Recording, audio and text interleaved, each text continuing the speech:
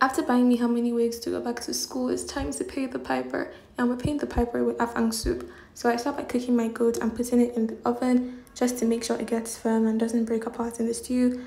Then I cut up my water leaf and I blend some tomatoes and I dry this out in the same pot that I used to cook my goat.